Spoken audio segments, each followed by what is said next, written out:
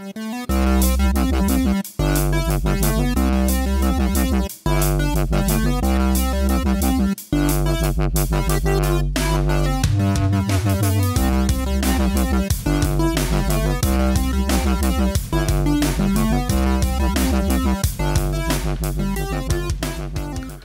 everybody, welcome to another episode of the LitRPG Podcast, episode number 138 of the show. I am Ramon Mejia. I'm here to bring you the latest LitRPG news, reviews, and of course author interviews. And this week I have 8 new LitRPG reviews for you, just for you folks at home. And that includes the title Siphon, a Touch of Power, book number 1. After that, it'll be the review for the Idle System, the New Journey. Then it'll be Changing World, The Beginning, which is a Russian translation. And then it'll be RiftWorlds Online, book number 1. Then it's going to be High School Dungeon Crawl level 1. After that, it'll be Rank 0, a sci-fi LitRPG Cyberlinks book 1 Cyberlinks trilogy. Long title. Then it'll be The Realm Between the Curse. The Realm Between the Curse, a LitRPG Saga, book number 1. And last but not least, it'll be Viridian Gate Online side quests. So, excellent stuff there. Before we do that, though, we're going to go into LitRPG news.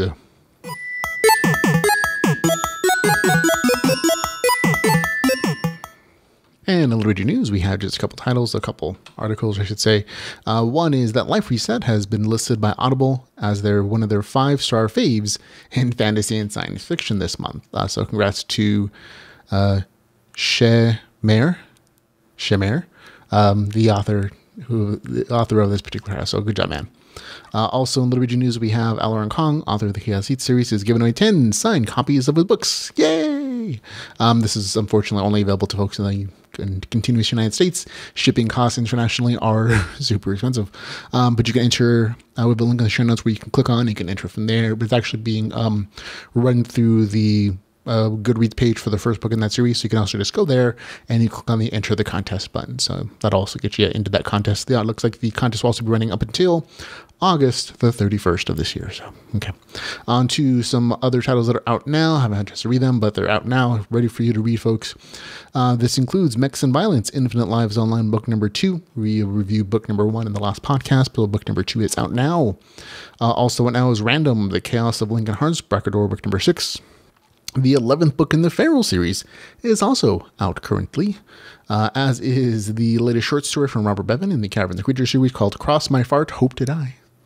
And the Arcane Kingdom Online, The Chosen, the LitRPG Adventure book number 1, that is out now as well. So all these great stuff. In audiobooks, we have a couple new releases in the audiobooks for LitRPG as well, including External Threats, Reality Benders series book number 2. That one is currently out. I believe book number 3 just came out fairly recently. The ebook version, this is the audiobook version, and this is only book 2. Also out as an audiobook is the second book in the Accidental Champion trilogy called Accidental Raiders. So all kinds of new LitRPG audiobooks for you folks to enjoy as well. We have a few new titles in the upcoming LitRPG series, but this is just where I read off a bunch of stuff that's coming out in the near future. Feel free to skip ahead, but we do have new entries in this list as well. On October 19th, it'll be Respawn, Lost Lovers. That's the second book in that particular series. On October the 25th, it'll be Air Today, Pawn Tomorrow, which is the second book in the Good Guy series. On October the 26th, it'll be Beginnings. That's the first book in the Peaks of Power series. And then on October 31st, Base Status Online, An Unlikely LitRPG Journey. On November the 1st, it'll be Neverfall, Mark of the Hero. On November the 2nd, this one's definitely exciting for a lot of people. And this continues to have better sales as a pre-order than many books do in their entire career.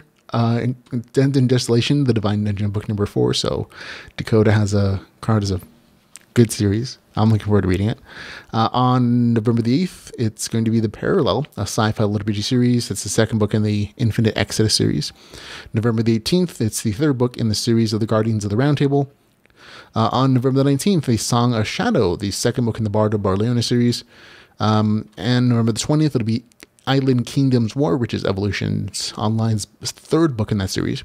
And again, this is one of the new ones in the listings here. November the 30th, it'll be the next book in the Eden's Gate series called The Omen. I'm not sure if this is book, I think this is book 5. Yeah, it says in the cover. Book 5, The Omen. Sounds supernatural or something. And December the 10th, it'll be Hero, which is the second book in the Level Up series. December the 16th, Free Haven Online, book number 3, Winter at Underland, and another new one in the list. This is going to come out on January the 9th, 2019. It is up for pre-order now. It's called Level Up, The Knockout, book number 1. And though it has the same series title in the Level Up universe, it's actually a side story with a different main character. I'm guessing that's actually related to the short story that Magic Dome put together a few months ago in their short story collection series, might be related to that one. But it's the same universe, same author. It is just a different main character, so it's more of a side story. So there you go. Just so you can manage your expectations. But again, I enjoy that particular universe, so hopefully it'll be fun. Okay, on to new releases and reviews.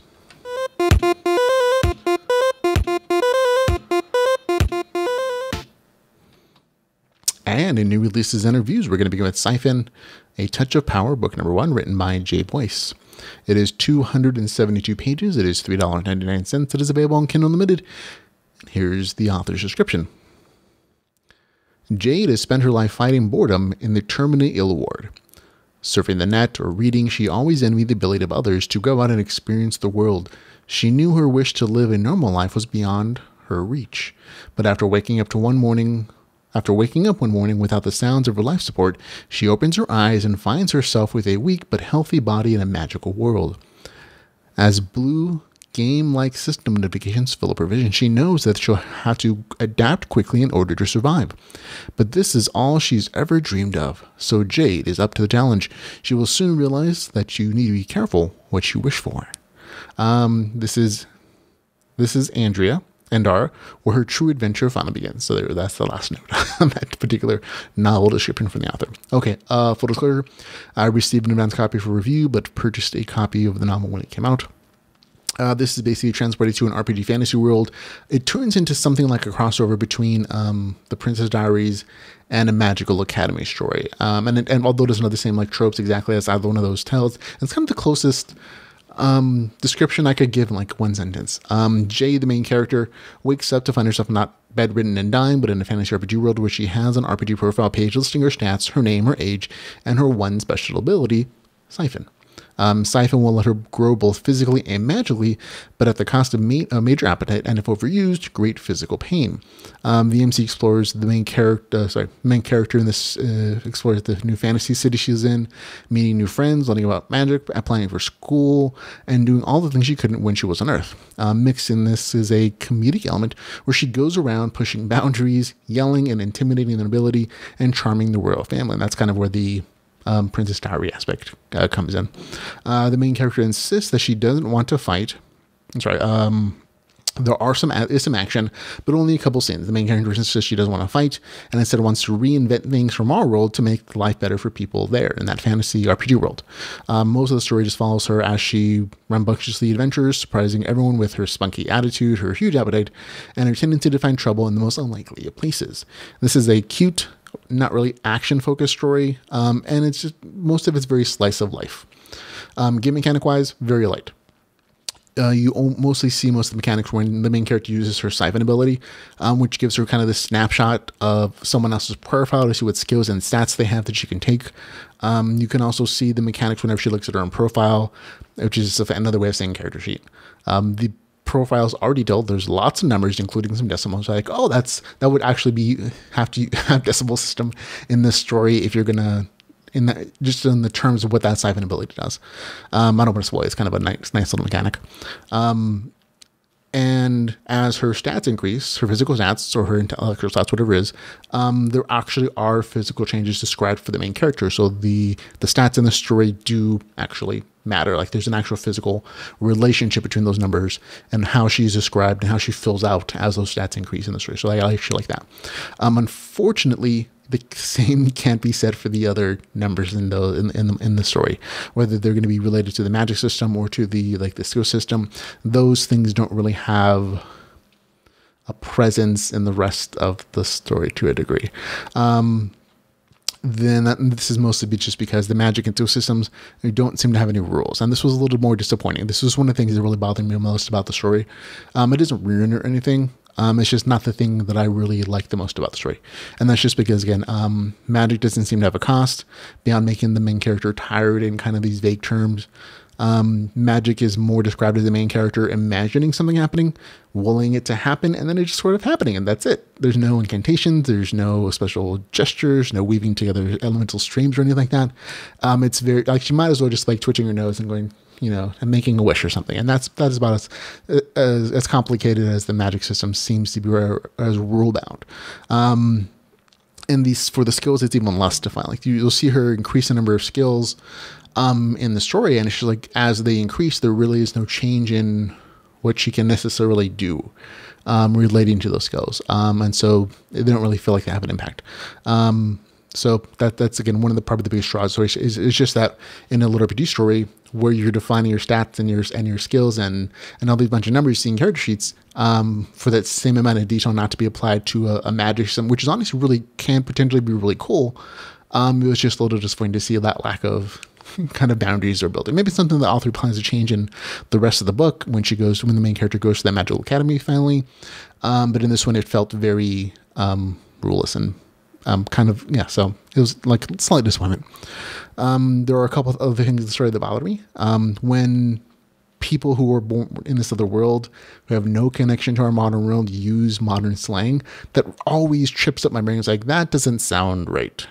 Also, though the main character is supposed to be 18 in the story, the way she talks, especially in the early part of the story, her speech patterns and her instance on using incomplete sentences makes her sound like she's 10. So it's a little confusing. Also, again, that magic and skill system thing without rules, it bothered me. But I already mentioned that. In the early part of the story, the main character comes off as entitled and demanding. And this is probably one of the things that might bug people the most, but I'm just letting you know, it doesn't continue throughout the entire story.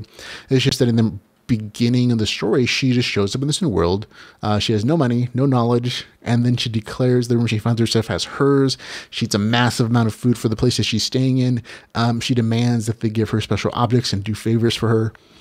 And all without ever offering compensation and really even saying a thank you. And that for some reason, that particular attitude bothered me because they're basically just people doing their jobs. And that attitude just, like I said, it bugged me for some reason. It came off again as kind of entitled and demanding. And it doesn't really make sense for the character either, because up to that point in her life, she'd just been kind of bedridden. And so you think she'd have more empathy for people who are just trying to get through life. But again, like I said, it's a thing. And again, after about the 30% mark of the story, that attitude totally mellows. It doesn't continue through the story. I mean, her briskness and her kind of being pushy, that definitely continues, but those become endearing traits. She starts to say thank you, and when she starts making her money, she starts to appreciate things, and she starts to thank and help people who have been supporting her goals. And the pushy, overly confident, sharp-tongued attitude, again, kind of becomes charming when she wields it against like social bullies or people who are trying to take advantage of her, who are looking down upon her, instead of just normal people who are trying to do their jobs. So again, those are some things that bother me. And I've talked to some of the people and they kind of agree that, those things stuck out to them as well. But again, overall, the character does develop into something that is very charming, very interesting.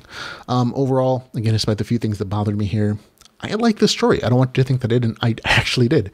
But it wasn't necessarily because of like the deep RPG mechanics. The Siphon ability, super cool. I think it's really, really used.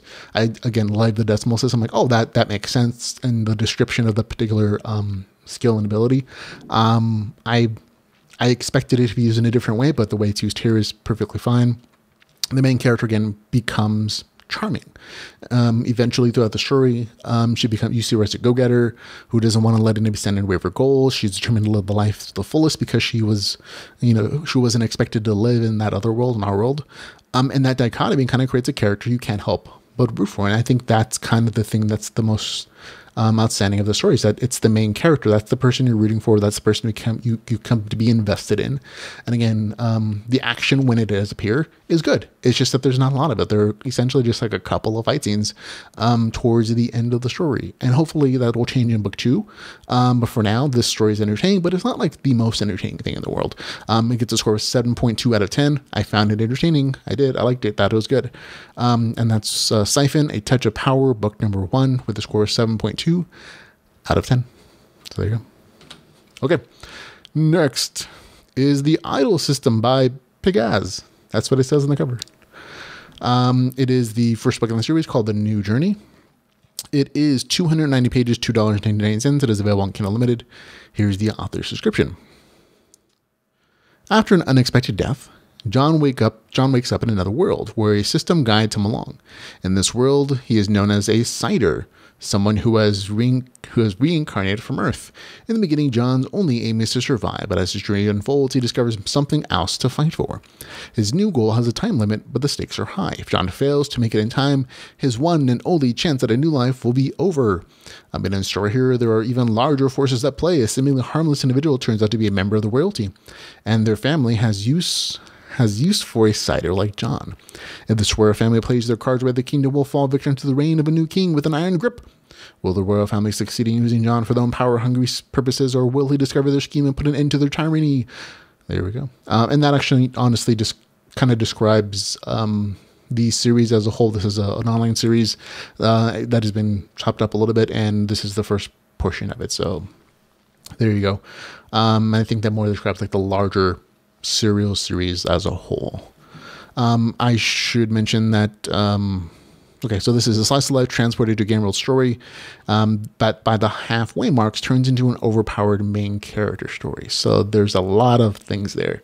You follow the main character as he arrives at this new world, and he has to figure out the game system that will define his life. He fights loads of monsters. Fighting is probably the biggest thing here, and has some cool adventures. The most interesting part of the story, at least to me, and the thing that kind of separates this from other slice of life stories, is definitely the game mechanic of the system, the idle system, which is again the title of the novel. So here we go. So in addition to like the normal HP counters and stamina counters, the main character has a finite number of idle counters that he can assign to skills and abilities and attacks. And the more idle counter he assigns there, the faster his skill will auto level. So the main character is presented with a huge group of a list of skill groups, including making more idle counters or shortening the amount of, or should I say, increasing the amount of time that these idle counters will take off into getting that skill to auto level, and a bunch of other things like that. And so actually a good chunk of the story is the main character kind of discovering new skills and kind of seeing how to maximize this system to make him grow as fast as possible.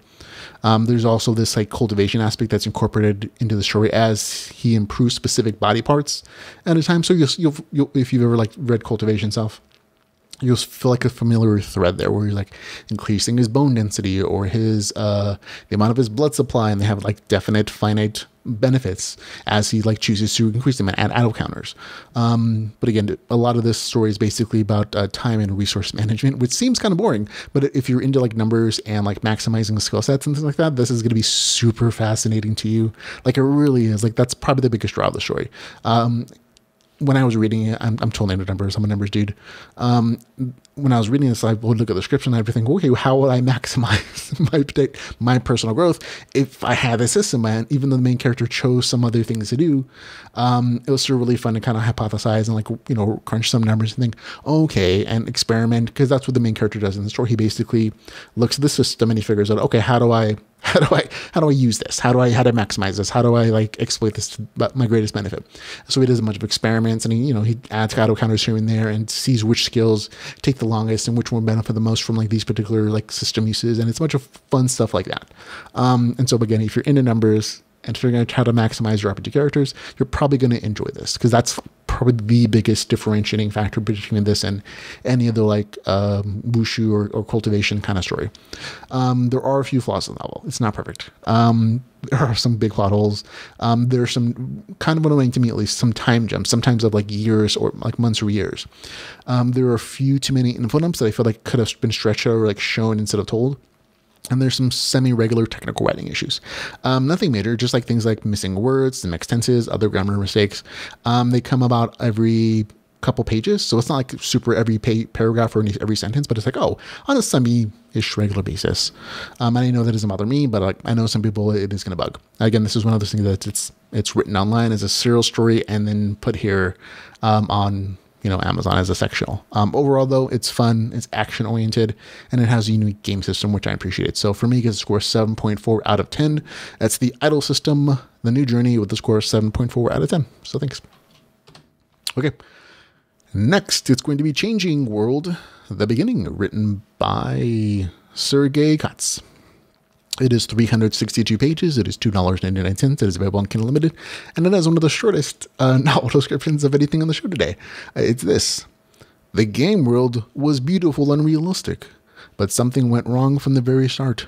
How was a new character supposed to choose a class? How was he supposed to survive?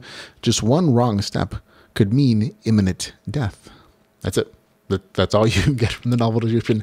And it does not do a wonderful job of even describing this as like LitRPG. But it is. I should note that this is a translation work. It's translated, I believe, from Russian. And there are some translation issues with the story. Some phrases don't translate well. For example, like the word ability, for some reason, is replaced with the word agility. So you'll see things like, this guy has a great agility skill in fighting. And you'll see that similarly. Also, dialogue quotation marks are missing from the entire thing. For some reason, there's some translation issue. Where instead of like quotation marks on the end of dialogue, it's dashes. So it'll read like dash. Oh, look, an apple. Dash, he said. And it's a little weird at first. For me, I eventually just got used to it. It's just one of the things like, there's not a ton of dialogue here in the first place. So a lot of the story is him like just thinking to himself, describing things. And so that didn't bother me, but I know some people are really like I asked my wife, she was like, oh no, that I can't read this. Never mind, put it away. Because I wanted to see if it would bug her, and it did. Okay, so while the story puts the main character in a VR MMORPG, for a lot of ways, this actually feels like a transported to a game world, since the main character never leaves the game, and the non-player characters act like normal people with personalities, deep histories, unique cultures. On the game mechanic side, this is a skill-based system, so there are no levels with automatic increases in attributes or stat points or anything like that. Instead, everything is earned through practice, experimentation, or being taught. Skills are discovered and increased through use, stats increase through training or through use in combat. So there are loads of notifications, and they're for these kinds of increases and their associated bonuses. Story-wise, there were a couple major story quest arcs. This is another slice of life story. Like, there's no major, like, let's go save the world or stop the evil AI from destroying everybody. Nothing like that. This is just the main character goes on adventures. You follow him as he fumbles his way through the world and figures out how everything works. And then again goes on some neat adventures, and some that are really good. Personally, the beginning was the most fascinating part for me. The main character makes a mistake, and he misses out on the tutorial section of the experience, and he has to figure out how everything works the hard way through like trial and error and surviving and exploring the forest. And that leads him to some very unique situations that he wouldn't have normally come across if he had actually done the tutorial. So it's one of those situations where, he makes an early mistake, but it then turns into a benefit for him. So good stuff there. But I really did like the combination of like some early survivalish stuff with exploration and discovery elements. It was nice and fun. I will note that the last 5% of the story was annoying to me. And it's really one that's like, the story is going along fine. And then it just takes this weird turn that I wasn't expecting. It isn't really set. It feels like it comes out of nowhere, and it forces the story into this cliffhanger instead of wrapping it up nicely, which it was on its way to do. So it's going to bother some readers. I know it bothered me. It didn't ruin the story, but it's like, that's annoying. Overall, though, I enjoyed reading it. It was fun. It was neat to discover how the game world worked as the main character did, and how his introduction mechanic became an asset to him. He worked hard throughout the entire story, and I think that made the progress feel very real and finite and enjoyable, at least for me. So for me, it gets a score 7.6 out of 10. That's Changing World, the beginning, with a score of 7.6 out of 10. Okay, next, it's going to be RiftWorld Online, book number 1, Space Opera Insertion, written by Brian Howard. It is 215 pages, $2.99. It is available on Kindle Unlimited. And here is the author's description. RiftWorld Online is an action-packed LitRPG ride that combines Escape from New York and Tron in an epic adventure-spanning world of space opera, fantasy, the Old West, and more. By the way, that's not quite true. In this particular novel, I should say. In 2028, RiftWorld Online is the most popular virtual reality MMORPG ever. A week after its release, millions are playing in a game that spans 7 unique universes, but now people can't log out. And when they die in the game, they die in real life. In prison for manipulating real-world currency through VR MMORPGs, gamer Rick Danberg just wants to serve out his sentence in peace. But the president's daughter is trapped in the game. Secret Service agents drag Rick before the president, who offers him a deal: a full pardon for finding her and keeping her alive until people on the outside get RiftWorld back under control. So there you go. This is a decent enough adventure story. It is. The game mechanics are shown throughout the story constantly. It is LitRPG. It's a very sci-fi RPG. There's cyborgs, laser gun spaceships, and space pirates and more. So it's very sci-fi. If that's what you're looking for, this has it. Though the setup for the game universe pushes a multiverse with game rules for Western, post-apocalypse, fantasy, space opera, superhero, cyberpunk, and steampunk. Those things are supposed to be existing in this world. So even though this one is very sci-fi, don't expect the sci-fi to continue in books 2, 3, or 4, whatever, how many are in the series, because it seems like the author plans to go universe hopping and kind of explore these different genres at the same time and still kind of incorporate different elements from each world as he crosses over. The action of the story is good, and that's probably the highlight of the story. But because of that premise in the novel, it kind of gives some stuff away. I remember the premise is essentially that the main character is in prison.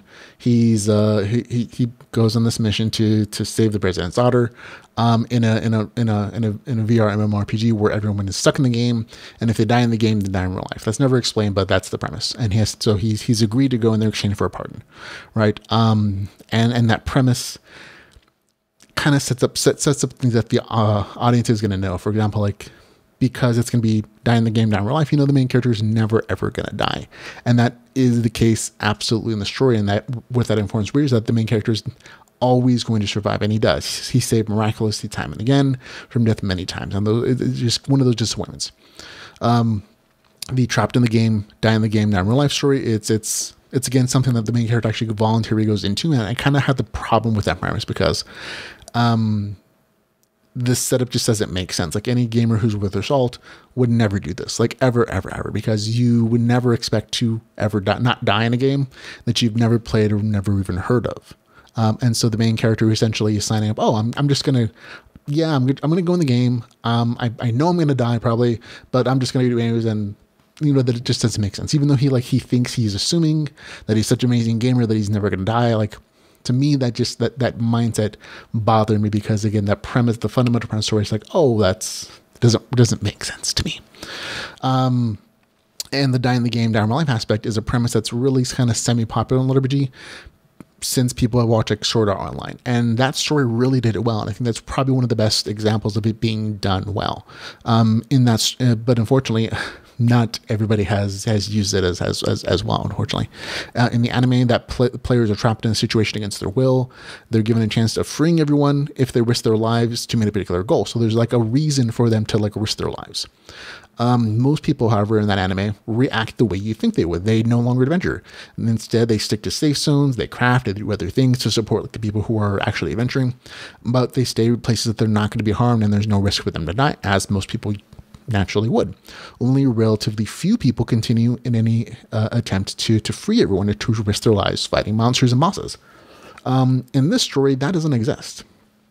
Instead, player versus player content goes on without players blinking. Every player continues to adventure for no reason, even though they know die means permadeath.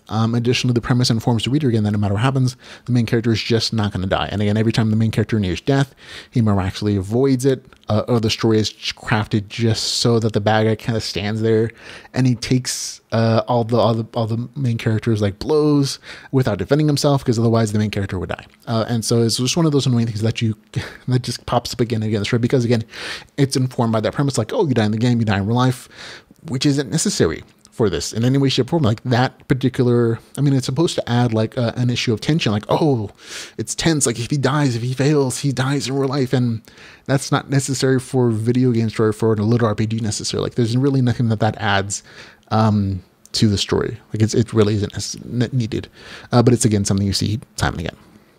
Okay, now beyond that, the part of the premise where the main character is supposed to track down this girl to protect her also has some huge plot holes.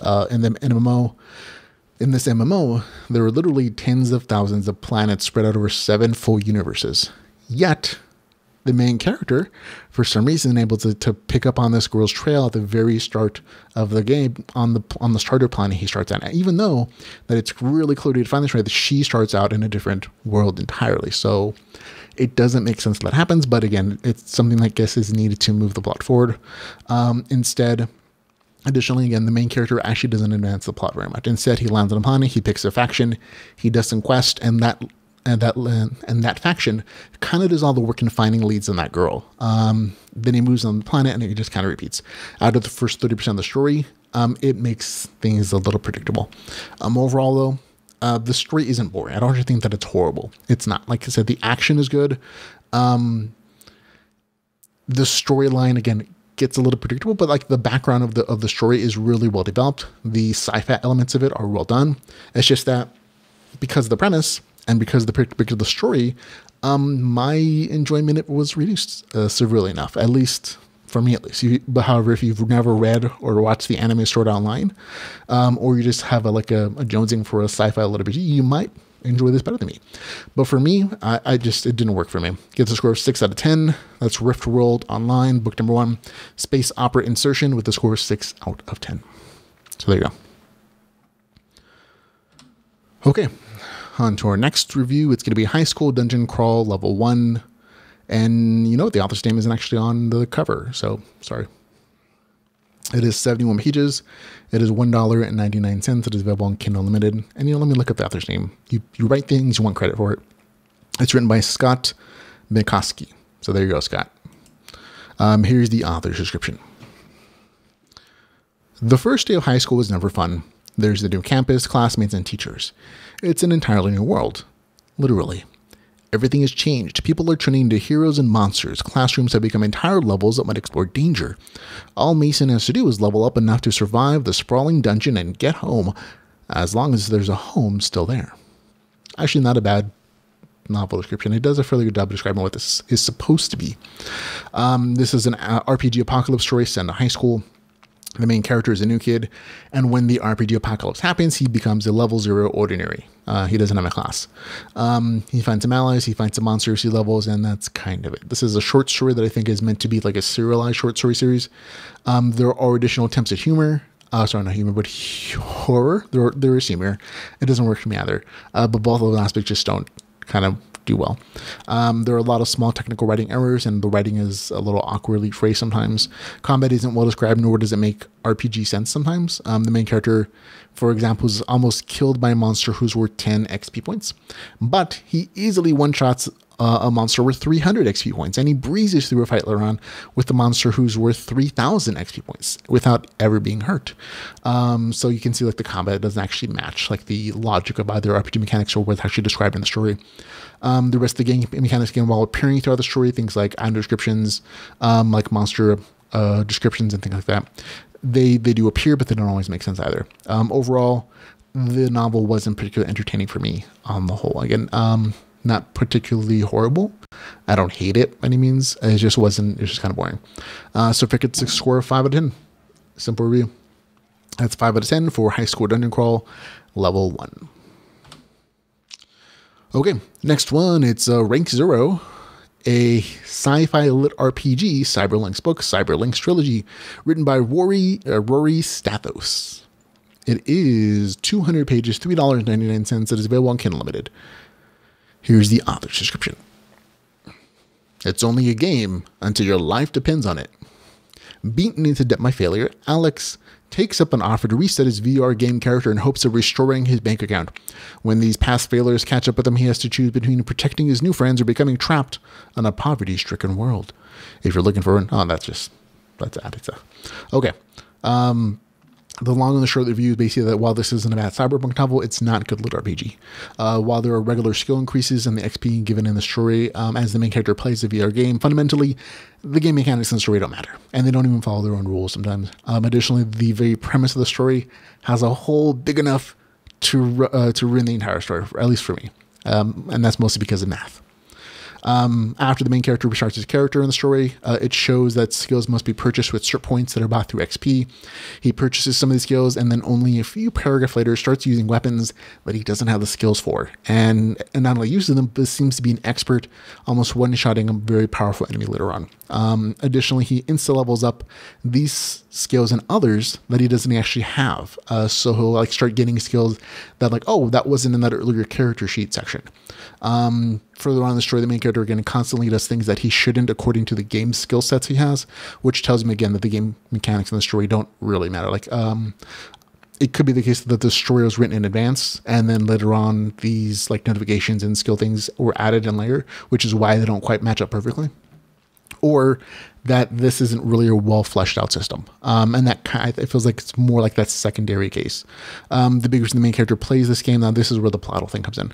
The big reason the main character plays the game is that he has a goal to reach, to take a ship in real life off of Mars and to start over on Earth. He needs $100,000. That's the big reason he's doing all this stuff, why he's playing the game in the first place. He wants to get enough game credits to transfer them into real life at a 10-to-1 ratio and accomplish these goals. So he needs $100,000, which, and it's rolled at about the 17% mark, that he already has $83,000 in real life saved up. So he also wants an extra $50,000 for seed money to start over. So those are his goals. He wants a total of $150,000 real life money to accomplish his goal. And so this is where math comes in. At that 70% mark, it's also revealed again. So he has 83,000. So he basically needs $67,000 essentially to accomplish his goal. But when you actually review the beginning of this novel, in the game, he already had $500,000, which at a 10-to-1 conversion ratio comes down to $50,000. So he actually already had essentially all the money he needed at the very beginning of the story to accomplish his goal. And it's also revealed at the part that before he started this whole long quest line, he'd had an additional $500,000 in game currency before he spent it all on respawns in the game. And so all along, he'd had enough money to accomplish his goal from the very start of the story, and he had no reason to play this anymore. So the fundamental premise of the story has no purpose, according to math anyways. But again, beyond that, so there you go. Overall, again, this isn't a bad cyberpunk story. Essentially, the main character goes on a bunch of adventures.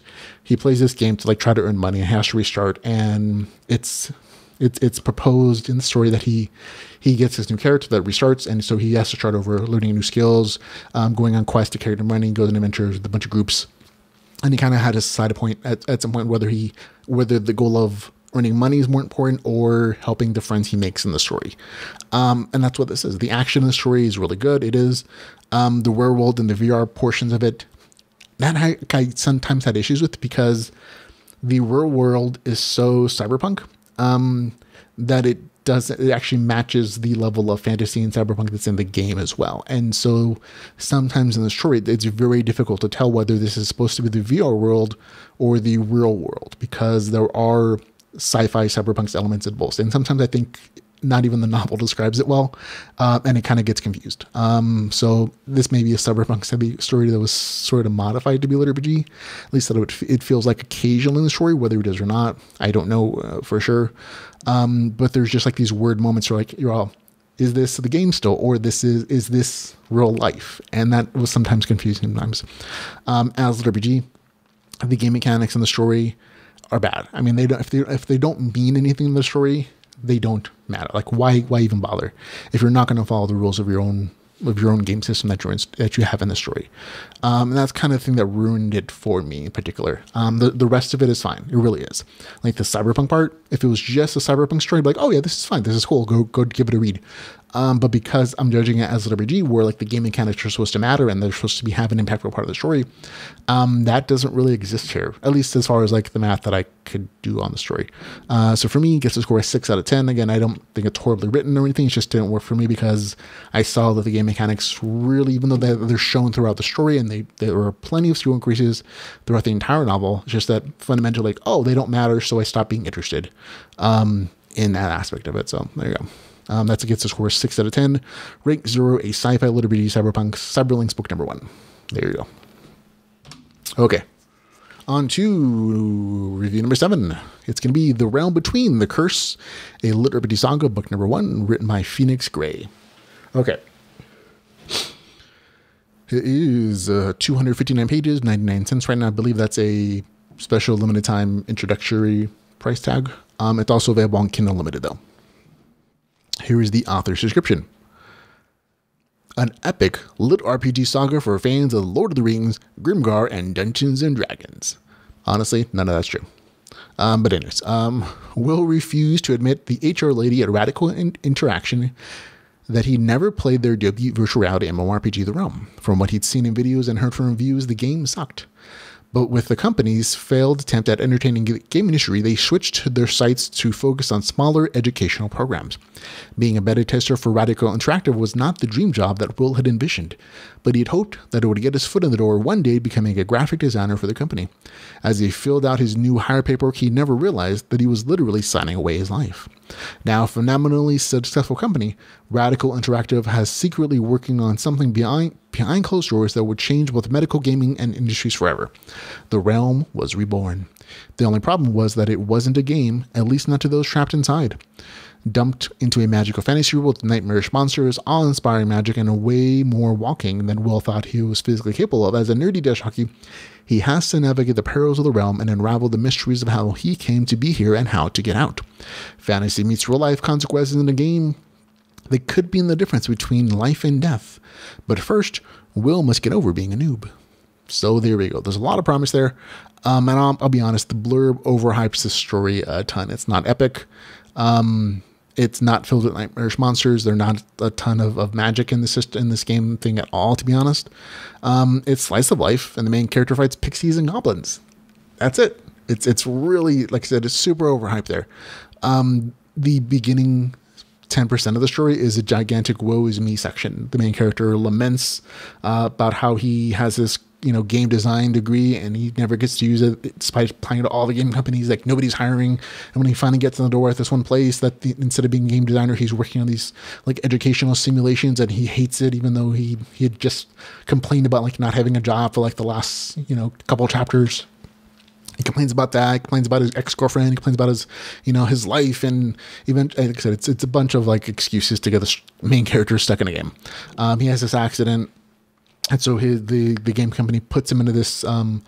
It's supposed to be a version of their old MMORPG that's supposed to like help stimulate brain activity by keeping it active. And again, it's all just like this huge excuse of like, oh, he's trapped in the game. Okay, there it is. That's all it really comes down to. But it was just kind of this annoying, whiny section of the novel, and it just turns into once he into the game world, though, it's actually not a bad story necessarily. The main character has to figure out the game rules. He doesn't, and again, this is another thing kind of bothering me. He has amnesia in the game world for some reason. Only it's like super selective. Like, he doesn't remember any of his personal past, but he knows that he's in a video game, and he knows what MMOs are, and he knows what VR is, and he's a bunch of these other like remembrances. But he just doesn't remember who he is, like really, or like how he got there. And again, slightly anything. But the main character does a bunch of slice of life adventure stuff. He figures out the rules, goes on some training, and he kills things, and he goes on adventures. There are goals the main character has, but it's mostly him following other people around while they deal with like the dark happenings on their island. There was some semi-regular action, but there's a lot more talking and describing his stuff than anything else. After the 75% mark of the story, it lost me, to be honest. Like, up until like the point, like, so between the 10% mark and the 75% mark, the story is actually doing decently well. Like, it really is. Like, the main character is going on a bunch of adventures. He's learning like the specifics of these game mechanics in the world, and like, oh, he's also like connecting with some of the I guess we'll call them NPCs, but they're just like regular people in this fantasy RPG world, learning their backgrounds, connecting with some, not connecting with others, like learning, world history, like the history of this particular like island and world and what their problems are, going like these minor quests that kind of like go into this, this quest line. Then at the 75% mark, it just takes a huge turn into boring. And it was really super unfortunate because up to that point, like everything's going along pretty well. Like there's some semi-regular action. Then at the 70% mark, it just stops being interesting. Like the action stops. And there's a lot of talking. There's like a ton of planning on doing stuff, but like very little actually happens after that point. It kind of serves as like this whole like 25% section where it's setting things up for the next book, instead of like resolving them here in any way, shape, or form. And it was just like this big, like boring-ish section. Like things happen there, and there were definitely some like advancements of the plot to a degree, but it's like super boring. It's like and it's just that's where it lost me. That's where it stopped being entertaining for me. So it is unfortunate. On the RPG mechanic side, there are RPG mechanics here. There's nothing really new or innovative here. You see a stat sheet, you see skills, you see item descriptions, all that good stuff is here. as the main character levels, he gets stat points to increase, and he gets a skill point to increase any one of his skills. But it's all very common stuff. It's all stuff you've probably read a million times. However, some of the combat scenes were a little bit wand-wavy, in that the main character probably shouldn't have done as well a few of these times. It's not like a major thing that's throughout the entire show, but there were a few places where it's like, oh, that was a little too easy for a guy who was just having trouble like beating pixies a few like sentences ago, and all of a sudden you're killing things higher level than you with one arrow. I'm like, doesn't make sense. But again, that's a small thing on the game mechanic side. Where the story does really do something good is that the character development is actually really well done. The characters in the story are well fleshed out. They have their own personalities. They have interesting points of view, and they're not defined as simply being all good and all bad. Like every single one of these characters in the story feels very real. Like feel like they make bad decisions and they're suffering the consequences of them throughout the story, or that they've tried to be as good as possible and they're defending like their relatives against like people who are like antagonizing them, making accusations, even though they might themselves think that their families are great people, or they might argue with them. And so like the real like social connection between these characters is like really probably the highlight of the story, but it kind of isn't enough. Like that's like the part that's most special. Everything else is kind of like, oh, I've read that before. I've read chapter in game. I've read all these game mechanics. The game mechanics story are very much like, oh, I've read these dozens of times basically. And so beyond that, the well-developed, thought-out characters, nothing is really special here. Like the slice of life stuff it's not bad. It's just like, oh, this is just a quest line. And it's just like, oh, the action is only okay. Like it's not like particularly special either. And again, after that 70% mark, the story really it lost me. I was like, oh, I was like having a decent time up there, and it's like, oh, this shit got boring. It got boring. I'm like, okay, there you go. And that's why it's not getting a better score for me. Basically, it gets a score 6 out of 10 for me personally. It's The Realm Between the Curse, a LitRPG Saga, book number 1. I'm probably going to pick up book 2 if it comes out. And I'm just hoping that it does better. I'm hoping it becomes like super special and amazing, because I think the series might have the potential, even though this one didn't kind of do anything. I think the character development is worth it, at least for me, to try a second book. And if that one sucks, or if that doesn't do well, I should say, I'll probably drop the series. But for me, this one didn't really work out. By the end of the story, it lost me. So it is what it is. It gets scored again a 6 out of 10 for The Realm Between the Curse. Okay, last but not least is Viridian Gate Online's Side Quest, a LitRPG anthology. There's a lot of authors here, including James A. Hunter, DJ Bowden, N.H. Paxton, Raymond Johnson, J.D. Astra, and Nicholas Reed. Okay, it is 257 pages. It is $4.99. It is available on Kindle Unlimited. Here's the author's description. The end is coming. An extinction-level asteroid is cannonballing towards Earth in humanity's final hours. A lucky few earn a one-way ticket to the brand-new, ultra-immersive, fantasy-based VR MMORPG Viridian Gate Online. Making that leap of faith might mean survival, but it comes at a steep price tag. Travelers will forever be stranded as digital avatars inside of a fantastic world filled with vicious monsters, powerful AIs, and cutthroat players.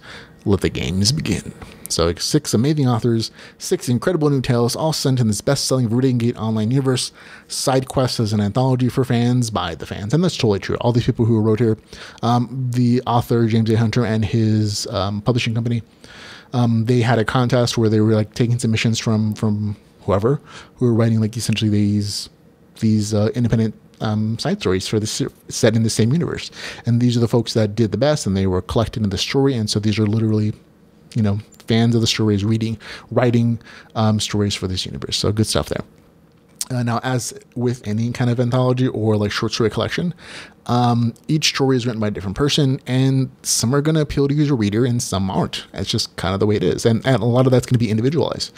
So for me personally, I'm actually judging each one of these individually, and then I'll kind of give a review of the anthology, whether it's worth it on the whole at the very end. So the first story in this collection is called A Gentleman's Work by James A. Hunter. Here's the description for that particular short story. It is: When an impersonal inquisitor captures a Thieves Guild operative, Cutter must undertake a deadly rescue mission while using every grift in the book to stay one step ahead of the headman's blade. And the prize for this extraordinary quest? Nothing short of the keys to Rothenwell's Thieves Guild. Deception, subterfuge, and heavy drinking, all in a day's work for a gentleman. So it's a really nice description. And it's absolutely true. This is the longest of the short stories in the collection. Like, this one takes up a full third of the novel. The full third of the page count, I should say. And it's written by the author of the main series, written it online, and it's probably the story that most fans are going to come for. It focuses on Cutter, who's the NPC companion for the main character in VGO. And if you like that character, or you just kind of want something that's like a good break-in story, you're going to like this. I agree with you really well. And for me, personally, it was nice to get some background on Cutter. But he's not my favorite character. Like, he's an okay character. For me, he does a good job of, like, comedic relief. He's very loyal to the main character, and I appreciate his skills in that respect. But I just wasn't interested enough for him to read like a full-on like short story about him and what he does in the Thieves Guild thing. I'm just not. Personally, I don't like playing a rogue when I play MMOs either. So it wasn't really my kind of thing. It didn't really like appeal. Like the writing is good. There's good action heist stuff happening here. I don't just feel like the plot. I just couldn't get into it, and that's me personally. I absolutely admit that. I think again a lot of people who enjoy the series, who enjoy the Cutter character, are gonna like this a lot more than I am. But for me, it just didn't really hit for me. So I guess the score was 6.9 out of 10. Again, I'm saying 6.9 because I'm like, there's a lot of good stuff here. It's just like, it didn't quite land for me personally. So it's just shy of being good, and that's all that means. Okay. The second story in that short story series is The Funeral Parlor by Raymond Johnson. Here's the description for that short story. A young spiderling is stranded in an alien land, surrounded by hostile creatures. Forced to fight for her life in a bid to find her way home, she must transform into the predator she is destined to become, or die alone and forgotten, trapped in a dark world known as the Shadowverse. So there you go. Honestly, this is a nice, simple story. It's simple, it's short, it comes in at about 8% of the total word count. The story is told from the point of view of the monster, the spiderling. And while I would have actually personally loved to have seen more RPG evolutions, it's a good story with action and very accurate arachnid anatomy. So good for you. Score is 7.3 out of 10, full disclosure. Raymond Johnson is the host of the LitRPG audiobook podcast, which I produce, and is sponsored by Jeff Hayes' narration company, which escapes my brain for the moment. So sorry, Jeff. But so he's part of like the community here in for the LitRPG podcast. But he did right. He wrote a cute story. So good for you, man. Super proud of you, buddy. And you should get this based on just on that one good story, but there's a lot of good stories here. Okay. Here is the next one. It is The Rating of Rothenwath. I can never say that right. Rothenheath. By J.D. Astra. I'm sorry. That's got a score of 7.3 out of 10. So for the Funeral Parlor, I don't remember if I said it or not. A score of 7.3 out of 10. Okay, next short story. The Rating of Rothenwath. By J.D. Astra. The short story description is: the Crimson Alliance has breached the walls of Rothenhearth, exciting Alexio Carrera's rage. Now Abbe and a ragtag invasion crew must reach the keep's command center before the defending troops mobilize and shut down the takeover. Else, they'll lose the battle and the war for Elgard's freedom. This takes up 11% of the total word count, but it felt longer to me. This is one of those stories that tells you the events of something you've already read about, only from someone else's point of view. The writing isn't bad. I just got bored with it since it takes place in an event that I've read about before. It gets a score of 5 out of 10 for me. I thought it was boring, but again, this is again one of those personal preferences. I actively dislike generally when I'm reading about something I've already read about, unless it's from like some other character and it actually matters in the long run to like the events of that story. But if you're just telling me something from like someone else's point of view and I've already read about the story, it's like, I've already read this, why am I reading this again? And that's what goes through my head every time I read one of these kind of short stories. So it just didn't fundamentally work for me. The fights in here are fine. You're going to see some characters you're familiar with through the story, but it's not told from anyone's point of view who's original. That's, I think, one of the stipulations of like the short story contest is that it has to be told from somebody who's not like one of the main characters. You're never going to see, with the exception of the one written by the author, one of these short stories like told from the main character's point of view, or into like the secondary, characters. Generally, they might make special appearances, but that's as much as you're going to get. But for me, this one just didn't work. So sorry. Next short story, The Ballad of Jaro Edgewalker by N.H. Paxton. Author description. Jaro is an assassin, and he's good at it. When he finds a foe that is insurmountable by no means and uncovers a plot to destroy everything he loves, Jaro has to balance his morality with his love for his friends and make an incredibly difficult decision. And that's actually a really good description. This is probably my second favorite short story in the anthology. It comes in at 14% of the total page count, and it's definitely one of the best planned out of the short stories. Like, it has a great original characters. It's really solid storytelling, and it's told with an ending that has a very solid end. It's nothing ambiguous. It's very like, I'm like, oh, that's, when I read the end, I'm like, there you go. That's a good end. And it still ties very well into the VGO universe. So for me, it gets a score of 7.6 out of 10. And that's The Ballad of Jaro Edgewalker with a score of 7.6 out of 10. So I enjoyed it. Okay, next is Buried Alive by Nicholas Reed. Here's the author's description. Carlos Vega thinks he's escaping certain death by entering the virtual world of VGO, but instead he's swallowed alive by the deadly Barren Sands, who have to overcome the riddles and the horrors of a long-forgotten temple in order to escape. But can he do it before the evil still there centuries ago finds him? This is an okay short story. It's fine. It feels rather distant from the VGO universe. It kind of feels like VGO, Ancient Egyptian Edition, and it's a total of 50% of the page count. It didn't really work for me. Like, I liked some of the magic systems that are shown here. It's just that, again, it didn't feel like it was a part of like the general VGO mythos, and so like it does its own kind of Egyptian themed edition kind of story. Like, there's still like game mechanics. I think it's just like, oh, this one didn't really hit for me, so it gets a score of 6 out of 10. And last but not least, A Final Kindness by D.J. Bowden. Here's the author's description. Alan Campbell was a talker, not a fighter, until someone murdered his girl. He'd almost given up on finding the killers. Now he's got a fresh lead, a trio of mercenaries who outclass him in every way but his wits. He'll cheat, he'll bluff, and steal to get his revenge, and as one of VGO's immortal travelers, he's willing to die trying. There you go, pretty good actually. This is without a doubt my favorite short story in the anthology. It's the second longest at 19% of the total page count, but it goes by so quickly because of the great pacing, the mysteriously unraveling plot, and the really well done character development. I think that's probably one of the best things about this. The story is kind of the most removed from the VGO universe, and it has the least amount of game mechanics of any of the short stories, but it also has the most heart, and the cutaways that the story does give amazingly good backstory for the characters that are in the story. Like, even like the side characters and secondary and tertiary characters, like as the story unfolds, it almost unfolds as a whodunit of like, oh, who murdered his girl, and the story unfolds like telling about who she was, how they interacted, but it does so like with these like small little cutaways as like he's following these people for like training for the army, and it's like I said, really well done, great stuff. Like I said, it's the best short story in this anthology, at least to me. It gets a score of 7.8 out of 10. I had a really good time with it. So there you go. That's The Final Kindness with a score of 7.8 out of 10. Overall, I think this anthology does a really good job of what it's meant to do, which is highlight all the different kind of stories that can be created within the same universe. And while I didn't love every single story, I had a good time reading most. And for me, that's kind of what matters. Like, even though like there are always going to be these little story issues and things you think can be done better or differently or whatever the case is, I had a good time with it, so I totally recommend it. You get to score 7 out of 10. That's for reading Get Online, side quests, a LitRPG anthology with a score 7 out of 10. I had a good time. Go check it out.